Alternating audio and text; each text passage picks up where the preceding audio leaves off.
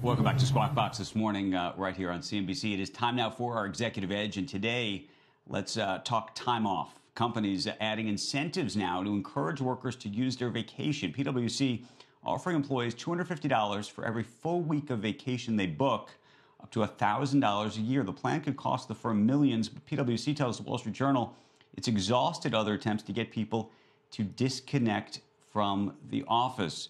Joe, I hope our minders are watching this because I'd like to be paid to take some time off. The issue, though, and I hate to be cynical about it, a lot of companies are attempting to push people to take time off. It's not just that they want their employees to disconnect because they're going to feel better and do better work and be more efficient, all that later. It's that there are some legal issues around whether vacation time actually should be considered comp and whether companies will have to comp people who don't take that vacation time for that time. And so $250 a week may actually prove to be a much cheaper way, this is why I said it's cynical, to get people to take vacation than to actually pay them for the time that they're working.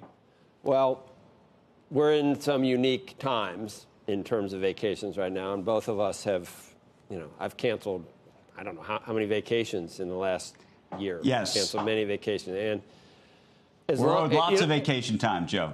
And for us, like, we're so essential.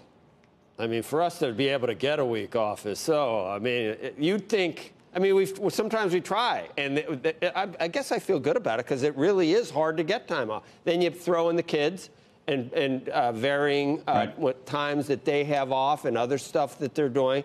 And it's got to be a perfect storm to get a week where you can get it off and all the kids can go and you can get the accommodations and there's no quarantining coming back. And it's just been a lot of concerns. But, yeah, it's a benefit, a huge benefit. And if you did put it in dollar terms, I think it would scare companies on, that's why they do want people to take those, because it would be a big liability.